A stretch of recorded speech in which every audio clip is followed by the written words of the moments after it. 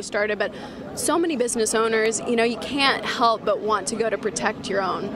Right, and we watch the Storm Watch online, and since we've been through this before, I know the point where we got to come down here because it's going to happen. So, yeah, I feel bad for the other businesses, but anyway, we're safe and we're happy about that. Chris, so. Was there ever a thought of, hey, okay, the water's rising, we need to leave, or did it just come up so quickly? It just happened so quickly. The front walls caved in and just water gushed in on us, and it was like, whoa.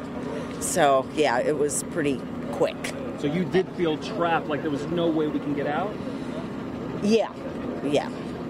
When you guys headed up to the ceiling tiles, did you guys ever worry that they're going to give out and you're going to be Well, in the water? we looked for wood. We always step on 2x4s and parts that we know are nailed into something else. So, yeah. Can you also go through the rescue process? There really was not, no. Can you also go through the rescue process when firefighters came to get you guys out? Yeah, like I said, they were in communication with us the whole time and kept us updated.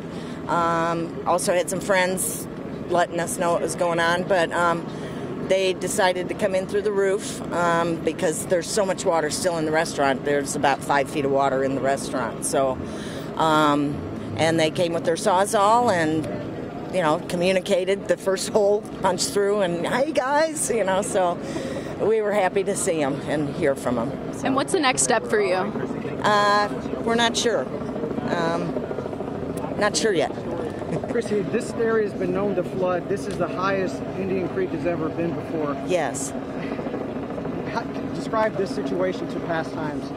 Well, our first one was really bad because we didn't have flood insurance, but this one it was worse because I was in the building when it happened, and we were pretty scared there for a while. We were texting our loved ones, and so anyway. Well, Chris, we're so glad that you're here and you guys were able to get out safely. Again, this is Chris Carley, one of the co-owners here at Coach's Bar and Grill. Just so thankful they were able to get out safely.